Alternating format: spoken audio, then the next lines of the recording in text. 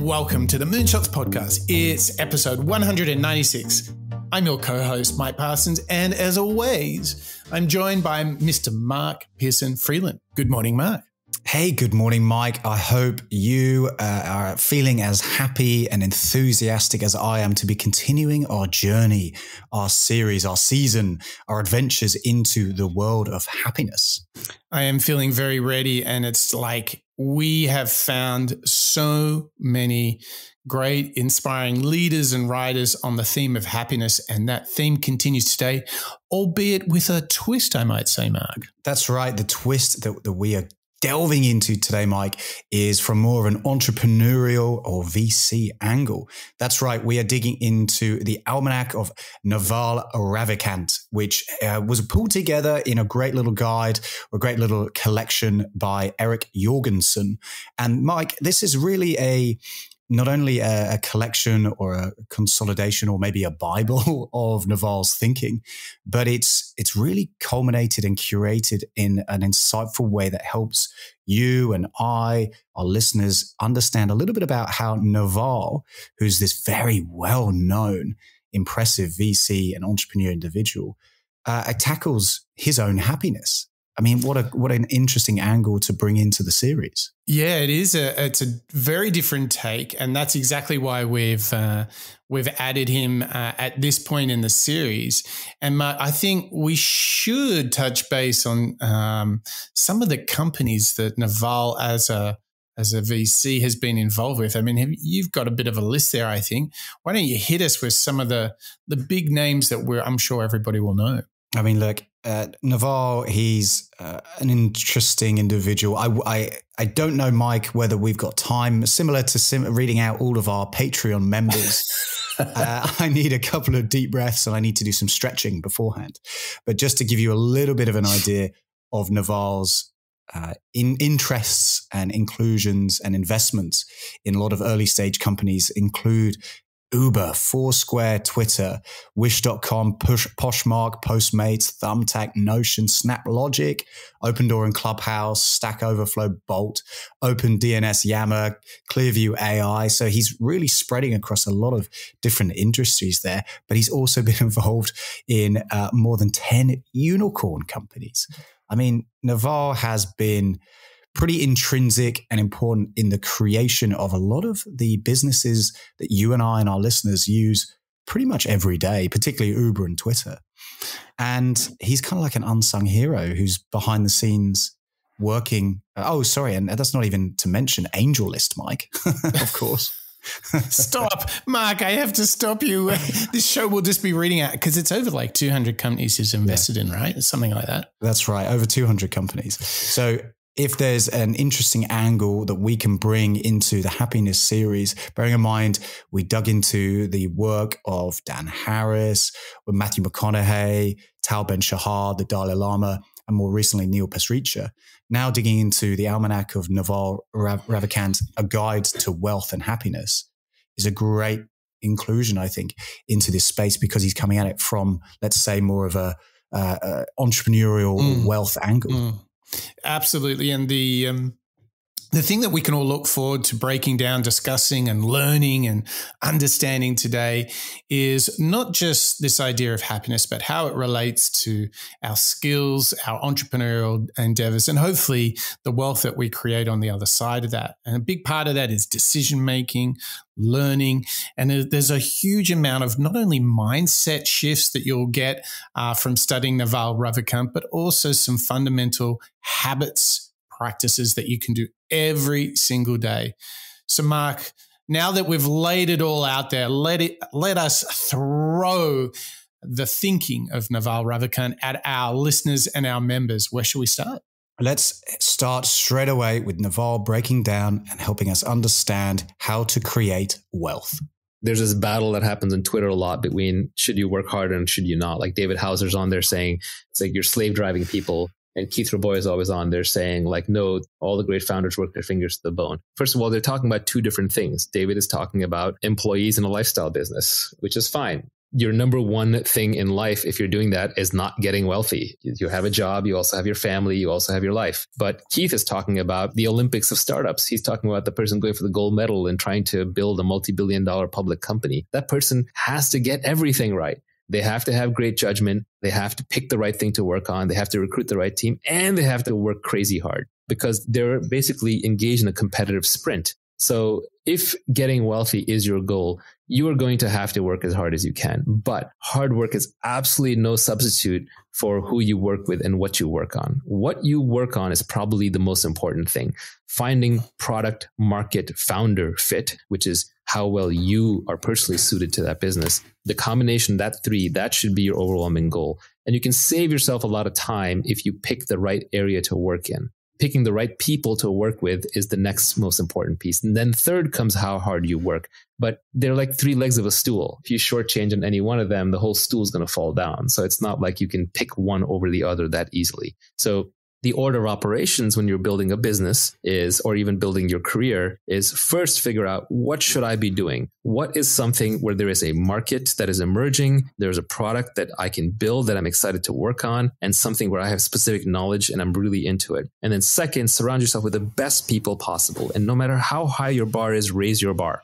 Because you can never be working with other people who are great enough. If there's someone greater out there to work with, you should go work with them. I advise a lot of people who are looking at which startup to join in Silicon Valley. I say basically pick the one that's going to have the best alumni network for you in the future. Look at the PayPal mafia. They work with a bunch of geniuses, so they all got rich. So just try and pick based on the highest intelligence, energy, and integrity people that you can find.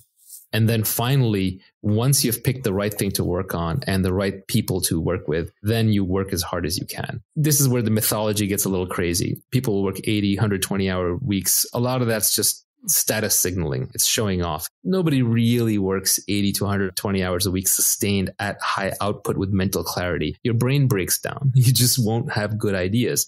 So really the way people tend to work most effectively, especially in knowledge work, is they sprint as hard as they can while they're working on something and they're inspired and they're passionate. And then they rest, they take long breaks. It's more like a lion hunting and much less like a marathon runner running. So you sprint, then you rest, you reassess, and then you try again. And what you end up doing is you end up building a marathon of sprints. Nivi just made the point to me on the side that inspiration is perishable, which is a very good point. When you have your inspiration, do it right then and there. This happens to me a lot with my tweet storms. I've actually come up with a whole bunch of additional tweet storms besides the ones that are already out there. But sometimes I just hesitate or I just pause and then it just dies. And what I've learned is if I'm inspired to write a blog post or to publish a tweet storm, I should probably do it right away. Otherwise, it's not going to get out there. I won't come back to it. So inspiration is a beautiful and powerful thing. And when you have it, just seize it. So people talk about impatience. When do you know to be impatient? When do you know to be patient? My glib tweet on this was impatience with actions and patience with results. And I think that's actually a good philosophy for life. Anything you have to do, just get it done. Why wait? You're not getting any younger. Your life is slipping away. You don't want to spend it waiting in line. You don't want to spend it traveling back and forth. You don't want to spend it doing things that you know ultimately aren't part of your mission. And when you do them, you want to do them as quickly as you can while you do them well with your full attention. But then you just have to give up on the results. You have to be patient with the results because you're dealing with complex systems. You're dealing with lots of people. It takes a long time for markets to adopt products. It takes time for people to get comfortable working with each other. It takes time for great products to emerge as you polish away. So impatience with actions, patience with results. And as Nivi said, inspiration is perishable. So when you have inspiration, act on it right then and there. If I have a problem that I discover in one of my businesses that needs to be solved, I basically won't sleep until at least the resolution is in motion. And this is just a personal failing. But if I'm on the board of a company, I'll call the CEO. If I'm running the company, I'll call my reports. If I'm responsible, I'll get on there right then and there and solve it. If I don't solve a problem the moment it happens, or I don't start moving towards solving it the moment it happens, I have no peace. I have no rest. I have no happiness until that problem is solved. So solve it as quickly as possible. I literally won't sleep until it's solved. Maybe that's a personal characteristic, but it's worked out well in business. Mark, this got me big time. Impatient with actions, but patient with results. You know, he really is talking about some interesting things here, which I think is very much on the mindset shift, and we're going to get to all the habits and the practices that you can do every single day. But before you kind of jettison yourself into that impatience with actions, but patient with the results, one of the things I think he really encouraged us to do when we start projects, endeavors, maybe businesses and companies, is to make sure he's elevating the conversation a little bit. He's like, well, before you just throw yourself at it, make sure you're working on something that's meaningful to you and with people that you like. And I think what you're going to see a lot in this show, Mark, is Naval is always about like, take time to think, pause, and consider before you launch yourself. And I think that what we're seeing here in the pursuit of wealth and happiness, what he's really encouraging us to do is to really critically think through with whom are you going to do it? What are you going to do? And if you are going to do that, have a bias towards action and just be patient, because with those things done, good people on an interesting topic with a bias towards action, his hypothesis is the results will come. So I wonder, Mark, have you seen this? Have you had the experience where you've actually kind of been together with the right people on the right thing and just seen those results, been patient with the results, or has it been hard? Like, tell me how you kind of relate to this experience. Yeah. I think as I hear from Naval in that opening clip, and as I reflect on the happiness series, isn't it interesting how we can connect and see this idea of success through work being so interconnected with your own mindset and interpretation of happiness, of patience, of gratitude, and so on. So for me, when I've done really difficult projects, my mindset and happiness is so affected by the idea of the marathon, or it becoming really, really difficult. And I think what's very consistent with what we've found on the show so far, and many, many other individuals that we've covered, Mike, is that bias towards activity being a relief. If you've got something that let's say it's the show, let's say the Moonshots team, we're all thinking ahead for a great show. Maybe it's one of our master series. Maybe it's today. We don't leave it until the last minute, because it's going to be doing a disservice for our listeners, as well as causing the team, this big anxiety. So I think where I'm connected with that statement you just read out, the impatient with actions, patient with results, I'm connecting it to even what we do on the show. We're impatient towards the bias. We want to get going. Yes. We want to work hard, create something of value. And that's where I'm seeing a lot of similarity, I think, and what we can learn from Naval is to keep that sustained, keep that moving. And then eventually we reap the benefits like the lion hunting in the savannah. Well, I would put it to you, as you were talking then, I was thinking that it is a lot like great sports teams where they say you have to trust the process. You've got to trust the process, yeah. And the reason that you can trust the process is you've thought through doing good work with good people. I can just train, play hard, work hard, and know that in the end we'll get the results, right?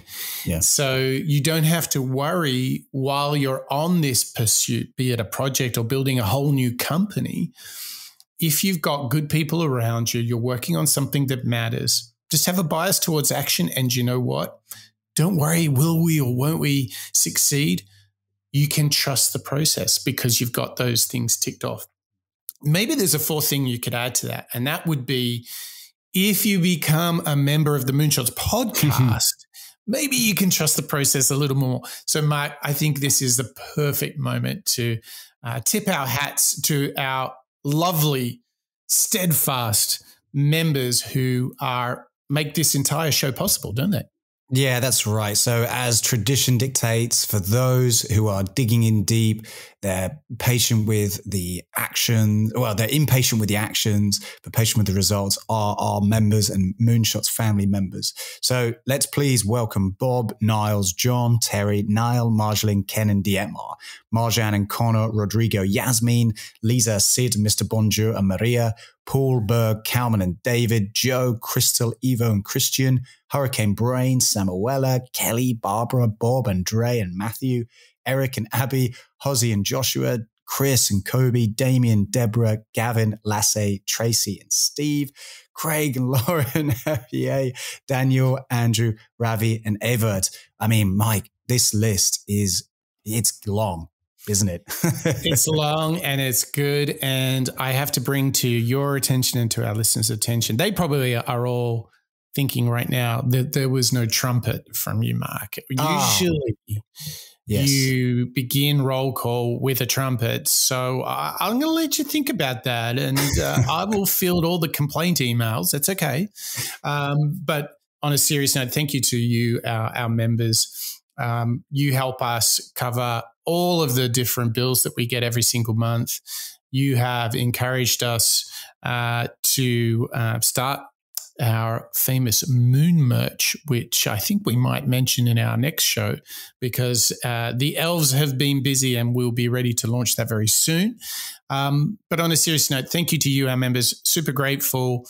And we really encourage you guys to reach out to us. Avert was actually, he came up with a great topic for us to talk about, which is the second brain. So I've added that to the future shows list, Mark. So we've got more brain work ahead of us. How does that sound? Yeah, I can't wait to dig into the idea of second brain and linking your thinking. What a great little title. But for now, Mike, and we'll come back to Avert in the future, we're going to go back into the world of Naval Ravikant. And this next clip we've got is actually from Justin Chuang on YouTube, who's really helpful at breaking down a particular idea from Naval, which focuses on skill and expertise. Specific knowledge is the part that a lot of people get tripped up on. And what it means is basically knowledge that only you can truly understand.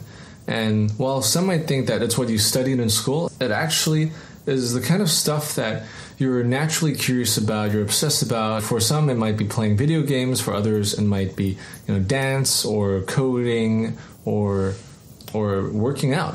Once you arm yourself with that specific knowledge, it's much easier to get paid for that because there isn't a lot of competition. Actually, Naval goes as far as to say, specific knowledge is not just what you're obsessed about, but it's knowledge about who you are as a person. No one can compete with you on being you. I love that phrase because, for a long time, I was wondering, who's my niche audience and what do I talk about on this channel? A lot of great advice just encourages, you to be as authentic as possible. And specific knowledge is really applicable in today's really fast-changing world. Naval's in the school of thought that says, it really doesn't matter what you learned in college. What matters much more today is to be an expert in a brand new field in the span of 9 to 12 months. And that is much more important than having studied the right thing way back in the day. Skills and expertise. Yeah, I think, this is really challenging me to ask the question of myself, what is the one skill that I have and am I working on it enough? I really can't stress how much I experienced this aha mark of the importance of expertise and skill for knowledge workers. And I would assume, like you and I, many of our listeners are sort of knowledge workers. And I do really hope we have a few craftsmen. That would be really cool. I do hope that we have some makers who do stuff and build stuff in the physical world. But a lot of us are working on ideas and products and businesses in the digital world or service experiences. And so a big part of that is having a skill and expertise. And I think there is this process that clip touched upon, which is what is your super skill that you're naturally built to do, and are you developing it enough? So, Mark, when you hear this conversation about skill and expertise. I want to kick it to you. Like, what are the skills you're working on? What are the expertises that you're building in this very information age, or the information revolution in which we're living in, we're witnessing? What skills and expertise are you building for yourself? Well, I hope you're going to let me have this one, Mike. Yeah, because I could choose a physical digital product that I utilize, or a utility, but I'm actually going to go for attitude. So attitude, because, and the reason why I'm going to claim this as a more modern day learning is the attitude to be able to keep up with and create divisions around the way that I use technology. So when I'm at work, or even when you and I are recording our shows, I'll have very intentional activities that I do in order to try and create the best product or the best environment around myself. So whether it's utilizing lessons from Cal Newport with digital minimalism, carving out do not disturb or focus time blocking is very important to me. And that enables me to utilize and use technology and products and be a better version of myself because I'm less distracted. Likewise, when it comes to thinking about new things or covering new topics or areas on the show, it's focusing on having a growth mindset. So having this desire to want to learn, maybe it's new products, maybe it's new ways of working, maybe it's sprints, like Naval said in the first clip. And that's where I'm kind of actively working on. That's the skill that I'm trying to really build on. Are you going to let me have that one though? I think I need more help to understand. Are you talking about the skill of time management or focus? Help me understand this a bit more. I think it's really the skill around being open to being flexible. So having flexibility in the way that I manage my time. Oh, okay. So you're going back to like the productivity series and looking at how you take ownership of your time, how that resource is deployed. Because I think as we all know, particularly those of us who are knowledge workers, your time is much more highly utilized nowadays. Arguably maybe we're a little bit more efficient, but at the same time, I think there's a lot of work that goes onto your shoulders that you're expected to deliver because you've got a computer that's enabled, you've got teams around the world, you can work in any different time zones. I think as we've all experienced, it's a little bit of a challenge. And I think having the ability to try and utilize or take ownership of that time is the skill that I'm working on. What's one breakthrough technique or habit that you have developed in the battle for your own time? Being honest with people, I think, that's probably, it's obviously putting in the physical time area that we've heard about on the show. So blocking, an hour or two in my calendar so that teams can see it, but also requesting it, saying, hey, I'm going to be working on maybe doing some deep work or focused work in time X to Y. Mm-hmm. Please don't disturb me. This is what I want to do. Taking that ownership, having the confidence, or the ability to share that with others, I think is something that, I'm still trying to figure out, still working on. But that's definitely something for me that is a big tip, probably from that productivity series we did, that's helped me quite a lot in this modern day busy world. Yeah, look, we're in a battle for our time, and I love what you're saying. You're essentially saying taking it's like carving out that time slot. Let's say it's 9:30 to 11, saying, I need that for work. There shall not be an invite going into that time slot. Yeah, exactly. Right? Gandalf is there. He's defending my. You shall not calendar. pass. Exactly. Oh, listen, and it's really interesting, isn't it? You talk about permission. Asking for what you need or saying no. So many of the great people that we've studied on this show say the art of success is not only knowing what to say yes to, but invariably it's more often saying no to things that don't align with your purpose. Exactly. It is that connection back into the Simon Sinek way of thinking about business, understanding what drives you. But I think that's where Naval is really leading us as well, isn't it, Mike? Particularly in the first couple of clips we've heard, it's Naval taking a real stance around understand what you're good at, what you want to work in, gather the team who are perfect for you, and then you work as hard as possible. It's the focus, it's the understanding, and it's the knowledge that I think he's really driving us towards, isn't it? Yeah. Look, there's another skill and expertise you can develop, and I believe, Mark, it could be just as powerful as what you're talking about, and that is giving a review or a rating, a thumbs up, a star to our beautiful show, Mark.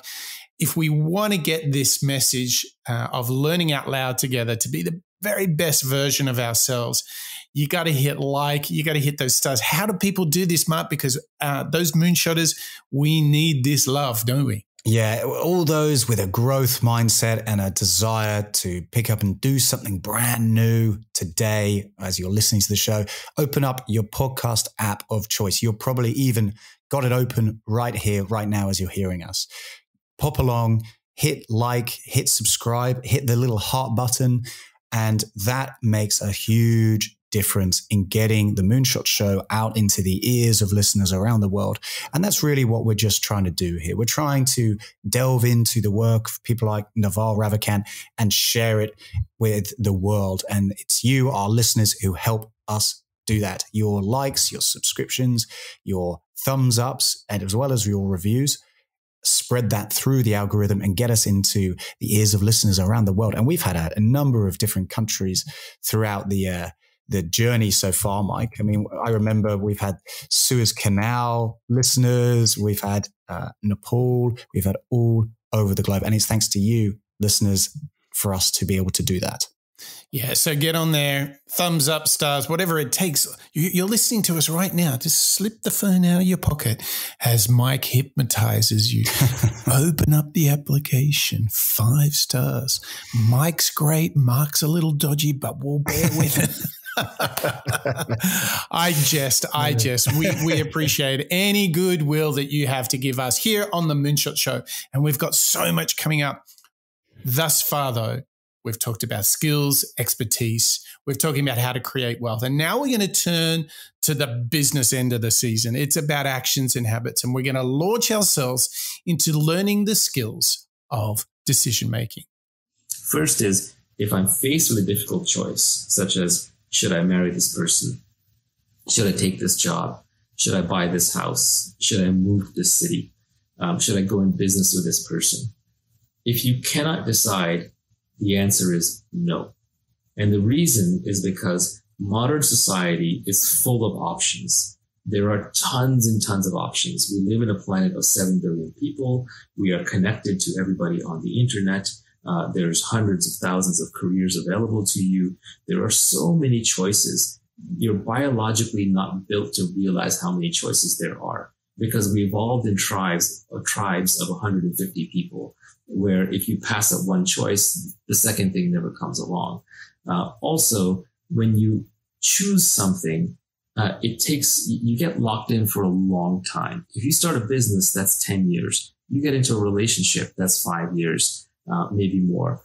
You move to a city, that's 10, 20 years. So these are very, very long-lived decisions. So it's very, very important that you only say yes when you are pretty certain. You're never going to be absolutely certain, but you're going to be very positive. If you find yourself creating a spreadsheet for a decision with a list of yeses and nos and pros and cons and checks and balances and why this is good or why that's bad, forget it. You have to internalize it in your gut and in your heart, and you have to really want something before you go for it. So my first decision-making heuristic is, if you cannot decide, the answer is no. The second decision-making heuristic that I use is, if you have 2 choices to make, such as, do I tell this person A or do I tell them B? Or do I take job A or job B? Or, do I make this sacrifice now, or do I go ahead and do what I want, whatever it is. If you have two choices and they're relatively equal choices, like it looks 50-50 to you, this is key. For choices where it's lopsided, 175, the one's 25, obviously go with the 75. But if it looks equal to you, A or B, and you can't decide, take the path that is more difficult and more painful in the short term. Because what's actually going on is one of these paths requires short-term pain, and the other one maybe requires pain further out in the future. And what your brain is doing through conflict avoidance is trying to push off the short-term pain. And by definition, if the two are even and one has short-term pain, that means it has long-term gain. And by the law of compound interest, the long-term gain is where you want to go towards anyway. So your brain is overvaluing the side that has the short-term happiness and is trying to avoid the one with short-term pain. So you have to cancel that tendency out. And it's a powerful subconscious tendency by leaning into the pain.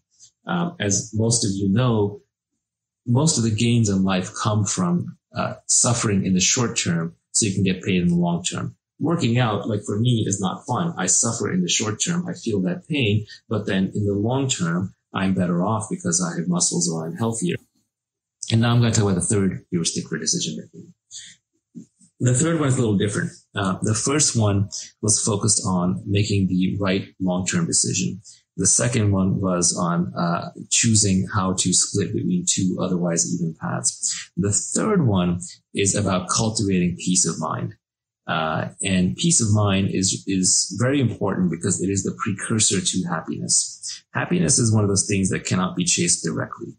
If you chase happiness directly, what you're actually chasing is pleasure, and pleasure eventually comes with a withdrawal symptom. Like pleasure is a high, and then you crash down. Pleasure is a Ferris wheel that you get on, you ride it up, and then eventually you ride it back down. But if you actually want to be happy, if you want to be content, that comes from peace. And so the third decision-making heuristic is, if you're having, this is very helpful in times of interpersonal conflict, where you're trying to figure out whether to say something to somebody or not, that might make them angry or might get something off your chest. Make the choice that will leave you more equanimous. Equanimous is sort of a fancy word for internally calm and settled. Make the choice that will leave you more equanimous in the long term.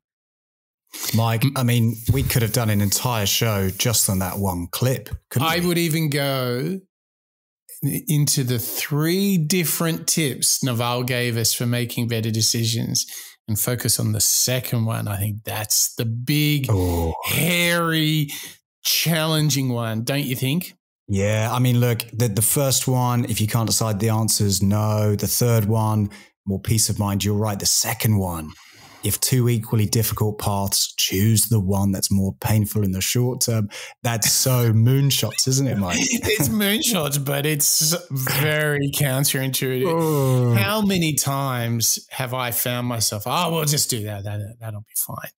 And I do it. It's almost a daily challenge. Oh gosh. There will be times, whether it's choosing whether to go to the gym or having that cold shower or maybe picking up the phone and calling somebody back. Yeah. There's moments where you think, wouldn't it just be nice if I didn't have to deal with this? Yeah. And you try it, I don't know about you, Mike, but in the past I've put things off. But actually, interestingly, when I do catch myself doing that and I realize, I'm just avoiding it because it's simple. And what I'm doing is building it up so much that eventually I'm going to crack by not doing it. Okay, so this is a really good point because this is something that I have learned through so many mistakes in deferring tough moments, decisions, hard work.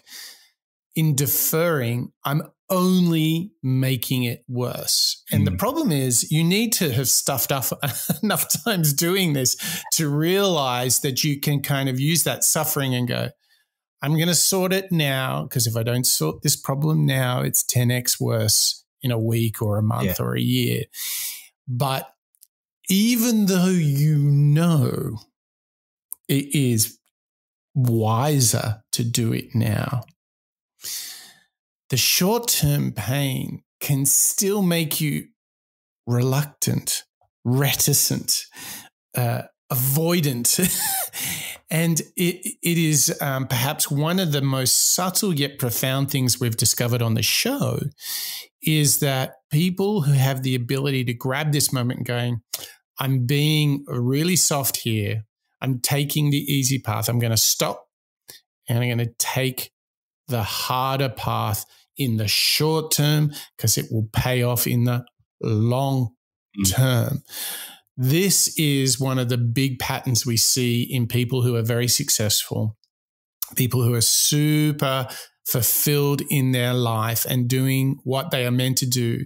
Is they are very prepared to take the hard path in the short term, to take the pain, as Jocko Willink will say, problems, good. As Joe Rogan talks about, get comfortable with discomfort. David Goggins, oh my gosh, he's the king of this. He's like, become uncommon, get primal, face hardship and challenge. Do not run away from it because, Mike, I think we all know it sort of comes back to bite us, doesn't it? Well, it does. And I think the build that we can do here and leading us back from the idea of decision-making towards happiness is all of those individuals, Goggins, Yoko, Joe, as well as Naval here. The idea of working on something now in order to make it, let's say, more pleasurable or less painful even in the long term is by doing it now. And I would make the connection that satisfaction or relief that comes in the long term is a build on achieving happiness. So by making things quite difficult right now, knowing, I don't really want to have to do this or I'm avoiding that pain, by doing so, I'm going to personally look back at myself and feel maybe pride. Maybe I'll feel happy or content with the amount of work and consideration that I put into it. And that's where the connection back into this mindset is coming to me, Mike, because if I can work on myself, get myself comfortable with the discomfort, then I'm going to be maybe that little bit more satisfied and, let's say, happy in the future, wouldn't you say? Yeah. So I'll give you a little technique I use. So you talk about there's like this goodness. There's a good thing at the end of the rainbow. There's a destination that'll make us happy, satisfied, fulfilled. So what I do, if I need a little extra incentive here, is I allow myself to really experience the future state. If I do X, I'm going to feel really joyful. And I'm going to think about and almost manifest that joy now and say, okay, see how good that is? That is ahead. That is down the path for me. And that is going to give me the capacity to make whatever sacrifice I'm called upon to make right now, because I can really immerse myself in that feeling of what the reward will be at the end. So it's a little technique that I've learned a lot through mindfulness practices. But if you're like, I really should be doing this thing, it's going to be a real hassle and a lot of work, then I spend more time imagining and manifesting the goodness of the outcome, the experience, the well-being of the outcome, to give me that stuff, and I'm going to do it right. I'm ready, because sometimes we're in such we're so overwhelmed with the commitment of right now, the painful route, the hard route, that we lose sight of what's in the horizon. We lose sight of, actually, there's a really great thing at the end of this. So it's like a powerful way to remind yourself of what you're fighting for. Anyway, that's just a little technique I use to try and take those more painful routes in the short term. Yeah, that's right. Well, I think talking about advice and tips, we've got another clip now coming up from Naval, who, again, with the idea of connecting us to happiness and connecting us to feeling satisfied and almost encouraging us to do things that maybe don't come quite so naturally, is a common mistake that people often make, specifically around reading. The foundation of learning is reading. I don't know a smart person who doesn't read and read all the time. And the problem is, what do I read? How do I read? Because for most people, it's a struggle. It's a chore. So the most important thing is just to learn how to educate yourself. And the way to educate yourself is to develop a love for reading. So the tweet that is left out, the one that I was hinting at, is read what you love until you love to read. It's that simple. Everybody I know who reads a lot loves to read. And they love to read because they read books that they loved. It's a little bit of a catch-22, but you basically want to start off just reading wherever you are and then keep building up from there until reading becomes a habit. And then eventually you will just get bored of the simple stuff. So you may start off reading fiction, then you might graduate to science fiction, then you may graduate to nonfiction, then you may graduate to science or philosophy or mathematics or whatever it is. But take your natural path and just read the things that interest you until you kind of understand them. And then you'll naturally move to the next thing and the next thing and the next thing.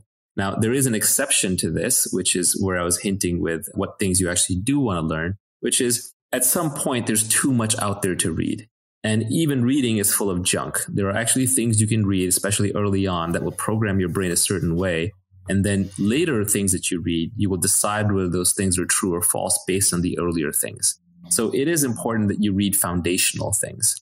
And foundational things, I would say, are the original books in a given field that are very scientific in their nature. So, for example, instead of reading a business book, pick up Adam Smith's The Wealth of Nations. Instead of reading a book on biology or evolution that's written today, I would pick up Darwin's Origin of the Species. Instead of reading a book on biotech right now that may be very advanced, I would just pick up The Eighth Day of Creation by Watson and Crick.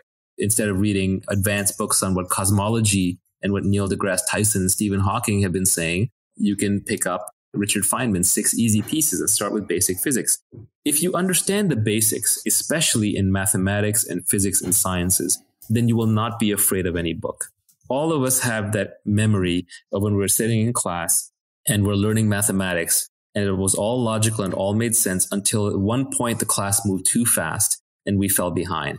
And then after that, we were left memorizing equations, memorizing concepts without being able to derive them from first principles. And at that moment, we were lost, because unless you're a professional mathematician, you're not going to remember those things. All you're going to remember are the techniques, the foundations. So you have to make sure that you're building on a steel frame of understanding, because you're putting together a foundation for a skyscraper.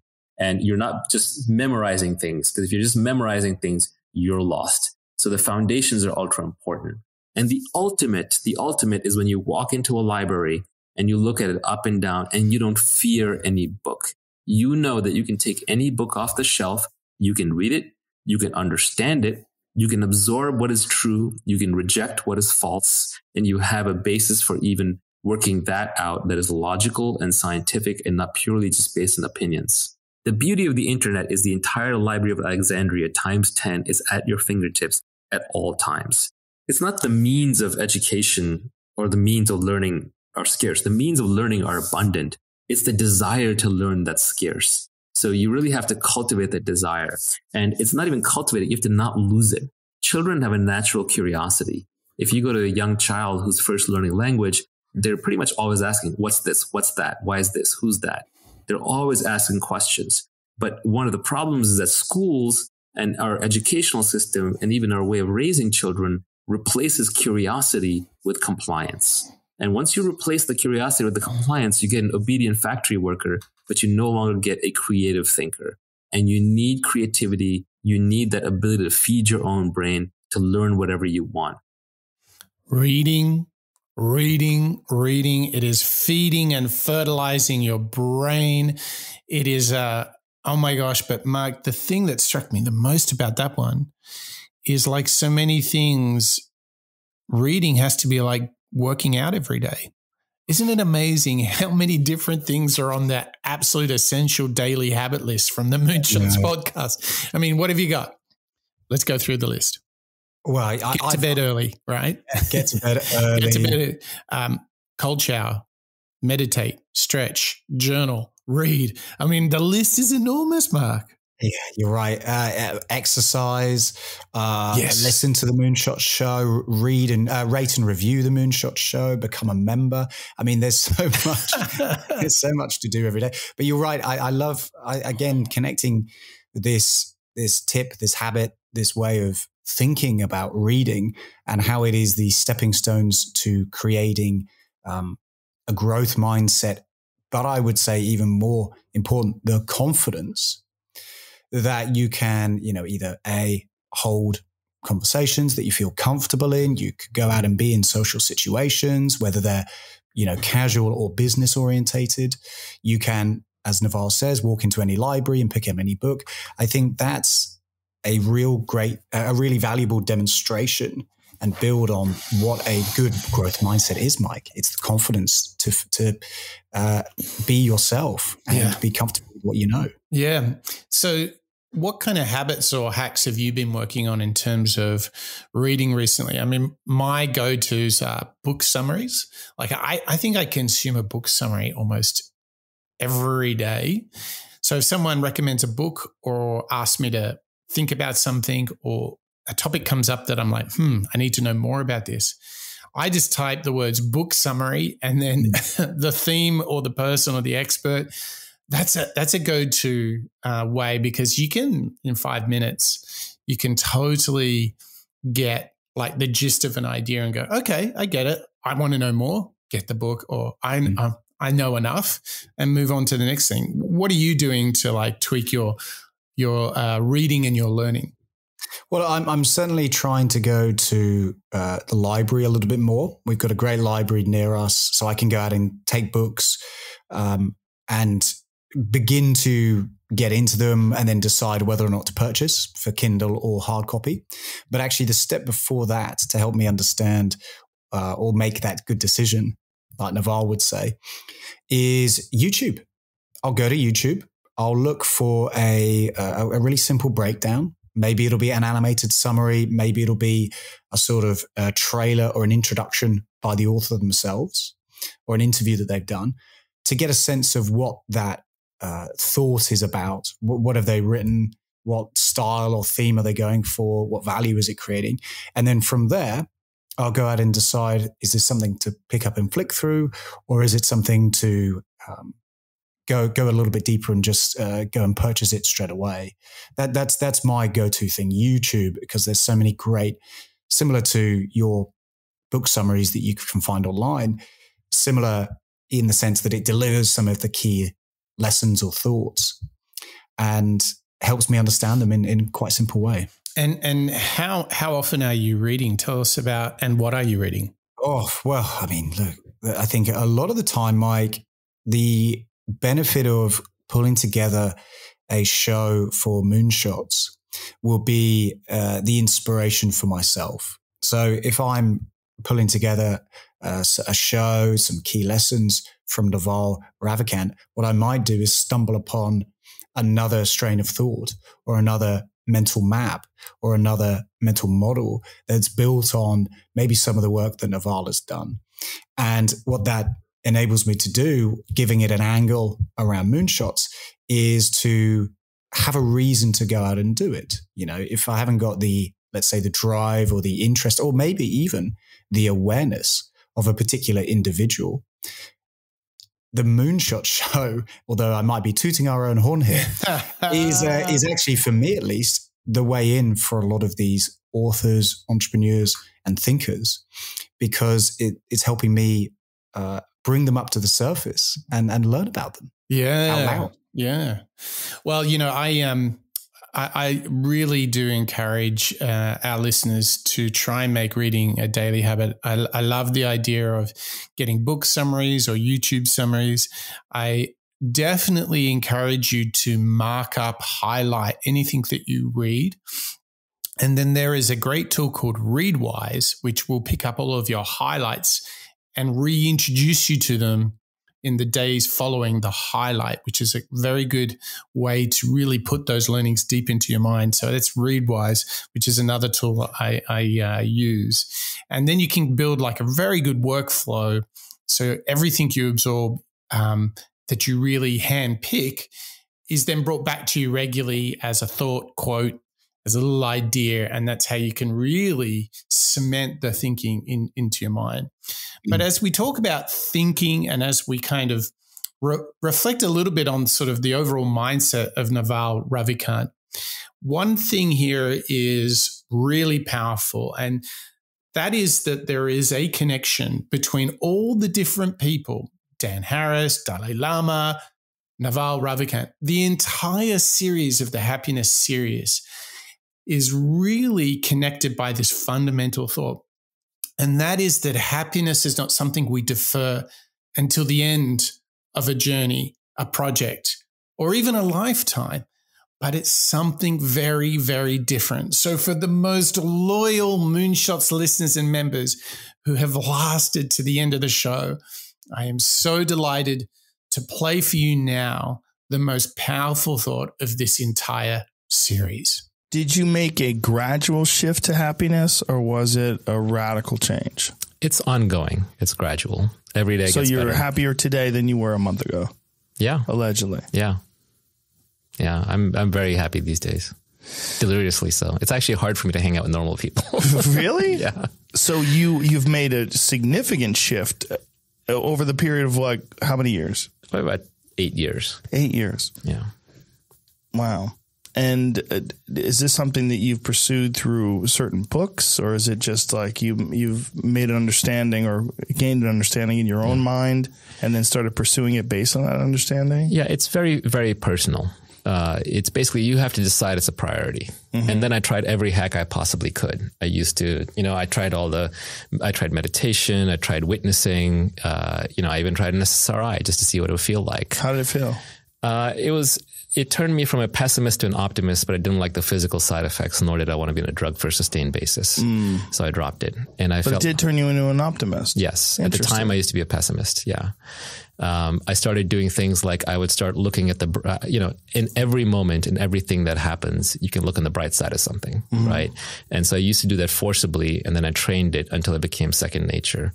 So for example, like a friend of my wife's was over, and when we were dating, and she took all these photos. She took like hundreds of photos, and then she sends them all to us. And my immediate reaction was like, why are you dumping hundreds of photos on my phone? I don't need hundreds of photos. Have some judgment. That was my immediate reaction. And then I could say, actually, how nice of her. She sent me hundreds of photos. I can pick the one that I like, right? There are two ways of seeing almost everything.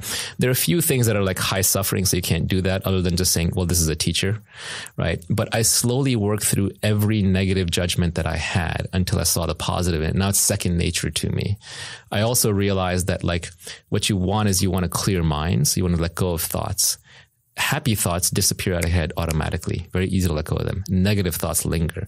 So if you interpret the positive in everything very quickly, you let it go, right? You let it go much faster.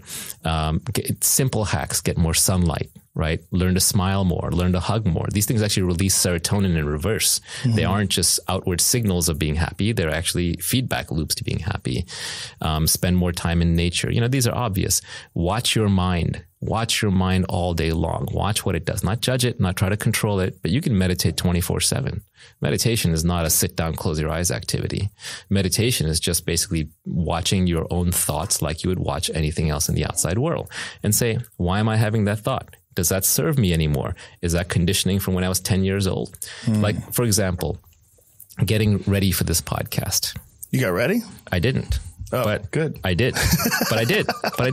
Well, I couldn't help it. And what happened was the few days leading up to this, my mind was just running. And normally my mind is pretty calm. And it was just running and running and running. And every thought I would have, I would imagine me saying it to you. My brain couldn't help but rehearse what it's doing. It's just rehearsing all the time to talk to you. And then I was even telling you about the rehearsal, right? So it was all playing all these meta games. And I was just like, shut up, stop it. What is going on? And it took me a while to figure out, oh yeah, you know what it is? when I was a kid in Queens and I had no money and I had nothing and I needed to save myself, the way I got out was by sounding smart, not being smart, sounding smart. That was the skill I perfected. So I am hardwired to always rehearse things so I will sound smart. It's a disease. It keeps me from being happy. So, but when you see that, when you realize that, when you understand something, then it naturally calms you down. So after that, I stopped rehearsing as much. Wow. But it's still a trained habit. That is a really interesting point, that you want to sound smart. That many people do that, and especially young people. When you see someone who is smart or someone who appears smart, they say smart things. Right. You go, God, I want to sound smart. I want people to think about me the same way I think about that person. That is my disease. That is my feeling. It is what clutters my mind. The thing I have to ask myself now is, if I can, would I still be interested in learning this thing if I couldn't ever tell anybody about it? Mike, I mean, again, Naval is bringing it home for us on today's show. There's so much that we could dive into there, particularly that closing thought around, if I had to internalize it and not talk to anybody, would I still enjoy it? But I think the big thing for me within that clip is the idea that happiness is a choice that we decide how much time and how much work to spend on. Oh, yeah. It's like kaboom. All the shows line up against this. So with different flavors and expressions of how you might get there. But in the end, do you choose for happiness? Because it kind of means like, it's like saying, I want a six pack. That means you got to like cut back on your calorie intake. You got to work out. If you choose for happiness, you gotta cut out on the negative stuff. You got to start on the positive stuff. You got to get super grateful. You got to get super humble. Are you really prepared to do that? And that's the big twist here, is that everyone we've listened to has made this choice in the series, haven't they, Mark? Yeah. I mean, going all the way back to Dan Harris with 10% Happier, we were learning from him that happiness was not necessarily a kind of secret. There wasn't a secret way to doing it. And it wasn't a destination that all of us are going to instantly or eventually come into. Instead, what every single author, entrepreneur, spiritual leader has said to us throughout this series is that it's something you have to work on actively yourself, daily, building in those practices to notice that blue sky, to notice how you respond and interact with other people. Mm-hmm. Because it is, as Naval said it earlier in the clip, there's that compound interest. You do a little bit today, a little bit tomorrow. Gradually, over time, you're going to become probably more pleasant to be around, mm-hmm. but also be happier in yourself and more satisfied with what it is that you're doing. The hard thing is it really kind of hits you in the guts, because you're like the deliberateness and the intention of you got to make that choice. Something can happen. You can, as Naval was talking about, you can receive hundreds of photos and say, oh my God, why did they do that? Or you can say, cool, lots to choose from. That moment is the choice, isn't it, Mark? It's not that easy, is it? Look, it's not that easy. And as we were hearing from Neil Pasricha, who was giving us almost like a playbook into how to think about or how to create a manual around these habits, it is something that all of us, I think, along the journey of this happiness series have started to appreciate just how difficult it is. But at the end of the day, Mike, if these VCs, these spiritual leaders, these authors, these anchormen, if all of us can learn something from these individuals, these high-functioning, successful people, then I think we're in a pretty good spot to learn from them, to absorb them, to build some new daily habits, and just figure out what works for you and I. Exactly. So of all those things that work, which one works the most for you? Well, I'm going to really focus on the reading, actually. I think starting with what we already do on the show, but really giving it more of an attitude shift, maybe utilizing Readwise as you've called out, just to compartmentalize and pull out those insights that I learn along the way is going to be really valuable for me. As you look back on the show with Naval, what have you particularly taken away from Mike? Definitely taking the more painful route in the short term, unfortunately. Got to work on that one. Well, Mark, listen, thank you to you. And thank you to you, our members and listeners. Here we are on show 196, where the work of Eric Jorgenson, the Almanack of Naval Ravikant, was studied indeed. And the journey into the work of Naval Ravikant started with understanding how to create wealth. And the key thought was be impatient with actions and patient with results. We then went on to look at building skills and expertise. And importantly, we looked at the art of decision-making, where if two paths are equally difficult, take the harder path. And if you want to build that happiness, you want to build that wealth, you got to love to read. You got to feed the mind so you can make all those better decisions. And fundamentally, what we came to together today on the Moonshots podcast, where we learn out loud together, is the big choice, not only of this show, but of this series. Happiness is a choice. And what we learned from Naval is that the most important trick to be happy is to realize that happiness is a choice that you can make and a skill that you can develop. You can choose to be happy and then you work on it. It's just like building muscles. Never has the truth been told like that. That is so very true. And if you make that choice, so many good things can happen. You can learn out loud together. You can be the best version of yourself. And that is exactly what we're here to do on the Moonshots podcast. Okay, that's a wrap.